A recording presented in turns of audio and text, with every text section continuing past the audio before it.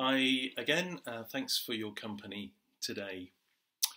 I wonder if you've ever been in a position where you've been so riled or upset by the comment of another person that you've quickly fired off a retort, a sarcastic comment, or something really quite vicious, quite hurtful to that person.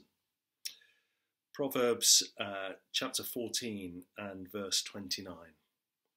Whoever is patient has great understanding, but one who is quick-tempered displays folly.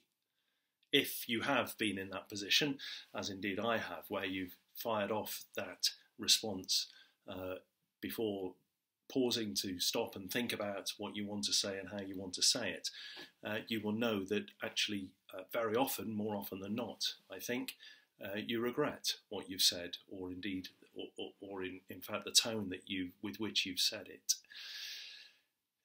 By being so quick-tempered, the folly that Solomon talks about here can be quite evident. It's hard though, isn't it, sometimes to just pause and think through. You're hurt by the barbed comments of the other person, and you want to go back with something clever and something equally hurtful to them.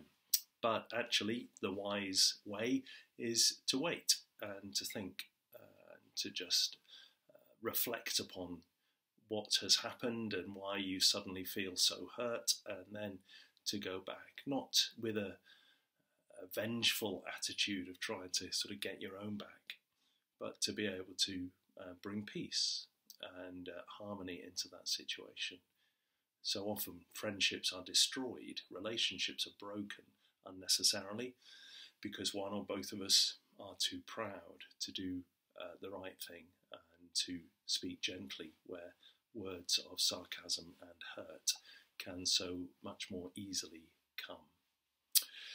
Following God's wisdom is sometimes difficult, but actually it's best because the harmony that we want to enjoy with other people, well, they want as well.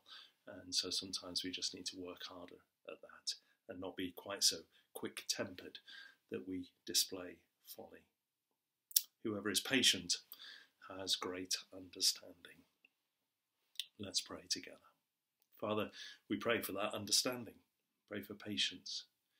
Pray for your calmness and your attitude of reaching out to perhaps turn the other cheek where appropriate, or at least to be able to reach out with friendship and hand a greeting rather than offence.